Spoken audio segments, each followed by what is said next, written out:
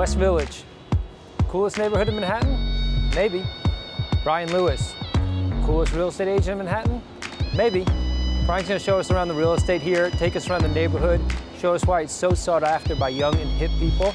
So let's see what he's got to show us. He's down by the waterfront. We're gonna go check him out.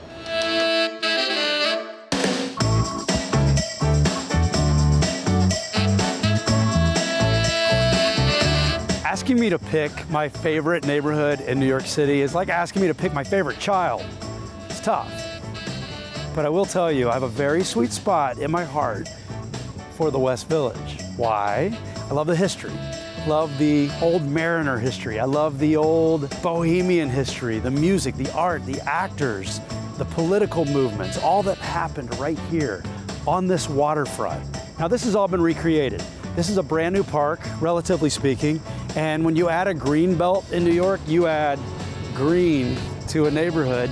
And along this highway and this river, you've got a series of buildings, all luxury and all demanding very, very expensive prices. But you're still sandwiched between the Meat District, Tribeca, downtown, uptown. You've got it all right here. And you've got sweet cobblestone streets. You've got the Whitney Museum. Downtown has just come alive.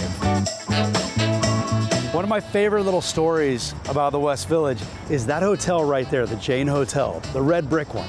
That is the old Cunard Line Hotel. It's where they brought the survivors of the Titanic, which is haunting and chilling and somewhat beautiful all at once. That's the Village. It's got history, it's got guts and glory and beauty. Over here, the Whitney Museum. Talk about beauty. That used to be an old meat locker. That building that's yellow, that is now luxury rentals. I used to live there. And this building right here, the Superior Ink building, is where I'm gonna take you. Robert A.M. Stern designed it. It's fantastic, and I can't wait to show it to you. So if you wanna be at the perfect level, in the perfect neighborhood, West Village, come on. This is the coveted corner. This is what people want at the Superior Ink building on the Hudson River Park. Look at the windows, all the way around, all river, all park. So you've got the open kitchen, easy for entertaining, and always sensitive to that view, because when you live in a place like this, you want that view in your eyes all day long.